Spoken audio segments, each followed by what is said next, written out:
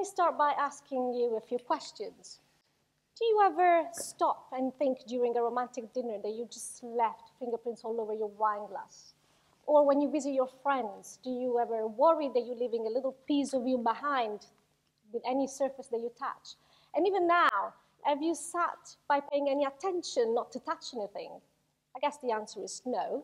And thankfully, you're not alone, because criminals underestimate the power of fingerprints too.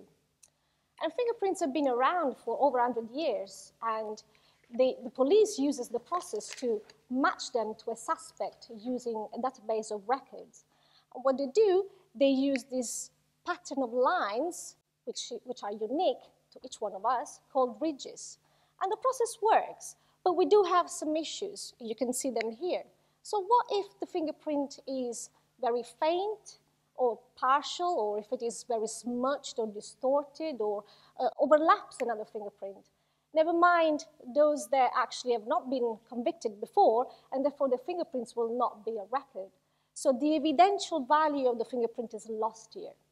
But thankfully, fingerprints are not just a beautifully twisted pattern of lines, but they're made of sweat, and as such, they contain lots of molecules, including those that are present on your fingertips. Somehow they come in contact. And that's the idea, because these molecules and their identity can tell a lot about a suspect, a lot about the lifestyle and the activities, so potentially providing lots of intelligence to the investigators.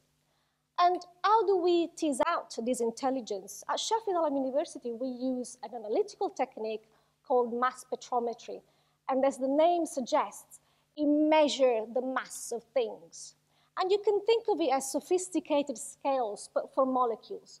So with our conventional scales, we can say that Julie weighs 9 stones. And with mass spectrometry, we can say that something as little as caffeine weighs 194 daltons. But there is a difference between us as people and molecules, because you can't get away with eating like I've done. I gave my best eating performance last Christmas at the Freud Cafe in Vienna. You can't get away with this. So while our weight may change before and after Christmas, then thankfully, molecules don't care about that. They always weigh the same. And therefore, we can use this unique constant property as an identifying property of our molecules. We have developed a particular application of mass spectrometry called MALDI, and that uses lasers. And here we use a laser to automatically fire on the fingerprint in a raster fashion. And every time you fire on a fingerprint, then you collect this item here. This is a graph with lines and numbers, but each number actually refers to a specific molecule. So we can identify those molecules. And so we collect all of these spectra, and then what we do, we actually interrogate a software as to give us the visualization of the distribution of all the molecules that we detected in the fingerprint. And in so doing, you're actually able to reconstruct the ridge pattern. And because in one analysis we detect hundreds of molecules, we also obtain hundreds of images of the same fingerprint. And that's really powerful, and the big advantage compared to normal forensic techniques, which just give us the one image of the fingerprint. So what we can do then with this intelligence? Well, we can use it for extracting additional physical intelligence. For example, you can superimpose lots of those fingerprint images to improve the ridge continuity, or you can stitch images together to complete the ridge pattern, and therefore giving the police more chances to actually identify that fingerprint. Overlapping fingerprints are quite nasty to work with, and we need to separate them. And now with mass spectrometry, we can do this. So we can recall individual images from individual molecules that are more abundant in one fingerprint rather than the other one. And actually, this is very important because, for example, we can separate the ridge pattern of an assailant from that of the victim. And so this is really very powerful information. But what about the chemical information? Well, it is known that the changes in abundance of our molecules in our system can actually act as an indicator of physiological, biological, pharmaceutical, pathological states, thus categorizing the individual. So what I'm hinting at here is that by pinpointing those changes, we may be able in the future, not very distant future, to actually answer the impossible. From just the chemistry of the fingerprint, we could, for example, say if the person is a meat eater or a vegetarian, what kind of disease he has, and we've started from another angle. We've asked the question, is it actually possible to tell the sex of the individual just by looking at a fingerprint? And we've looked at a specific class of biomolecules, peptides. This is, well, before you saw the profile of my own fingerprint containing these peptides. And the idea is that we found out that males and females have different relative abundance of these peptides, and they're very distinctive. So you're always going to get a certain profile for a male and a certain profile for a female. And so we've applied statistical modeling to automatically discriminate fingerprints from the two sexes just by looking at their peptide and protein content. And we can do this with the 85% of confidence, which is a good number, but there's still some work to do. We've engaged in a big trial with West Yorkshire Police, so hopefully this confidence will increase. But what about external contaminants? So we worked on condom lubricants. We can tell what condom have you used, well, if you used the condom, and what condom you've used. And this is actually quite important because it could provide some corroborative evidence to the investigator. And the fact that we can visualize the condom lubricants on the ridges of the fingerprint actually provides the link between the suspect identity and the evidence that the crime has been committed.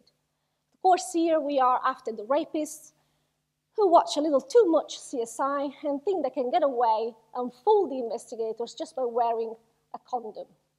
In fact, we can tell something else. The lawyers could say, right, you find this condom lubricant on the fingerprint, but the condom lubricant could have been there on the surface before as a result of his prior sexual activity, or my client has been framed. Okay, well, let's put this to the test. So, suppose that you have a contaminated finger mark and a clean surface. So, clean surface, I've got my fingertip contaminated with the condom lubricant. I then touch the surface, and actually by doing this, I expect the condom lubricant to be present only on the ridges of the fingerprint. And this is exactly what I obtain. Well, let's do the reverse. If the surface is now dirty with condom lubricant, and I have my clean fingertip touching it, where do you expect to find the condom lubricant? I hear everywhere, and that's exactly what I'm getting here. So that orangey color is not just present on the ridges, but everywhere on the surface as well. And to further prove this, because you know now that we can detect hundreds of molecules at the same time, I'm going to just recall an image of one fatty acid that we have, all of us have. And you can see here that that's solidly distributed on the ridges, just proving again the fact that it's only the condom lubricant that was pre-existing on the surface and present everywhere. How about blood?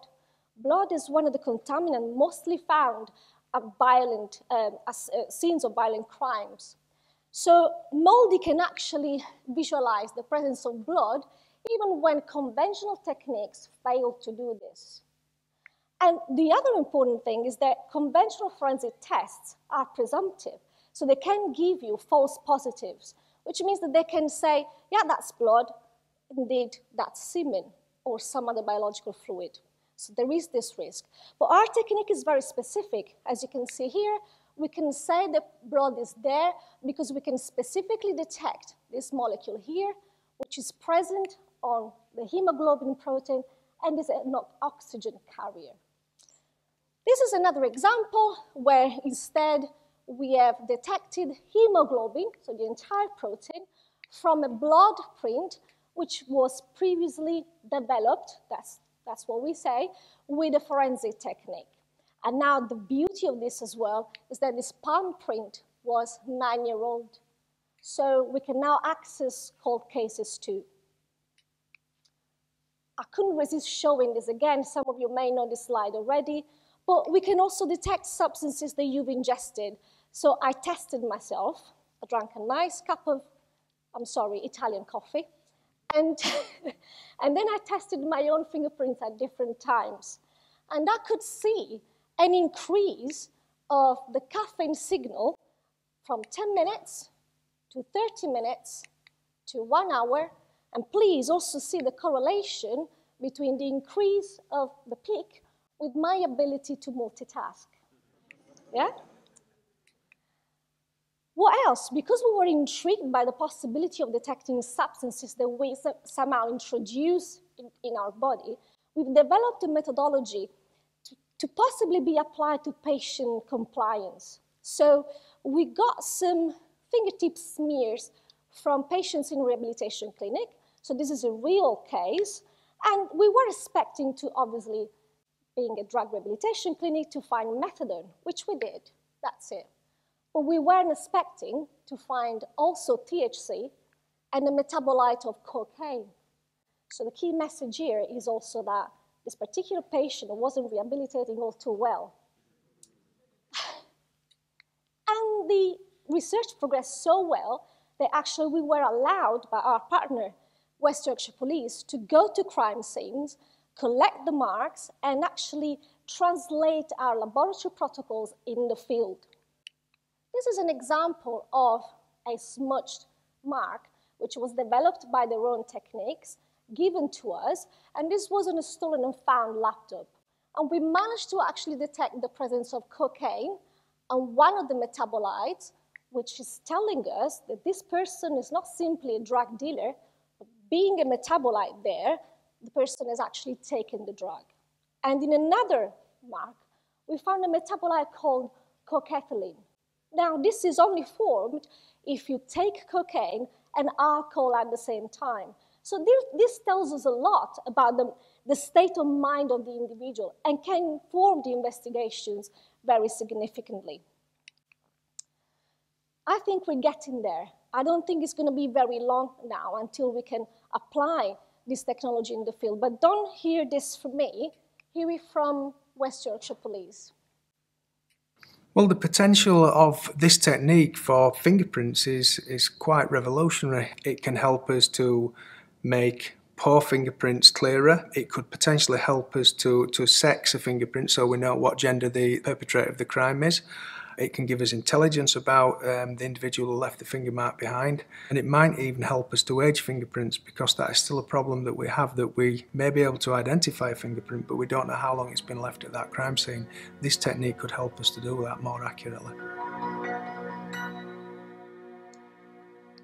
And as you can imagine, this work has attracted lots of interest by the media.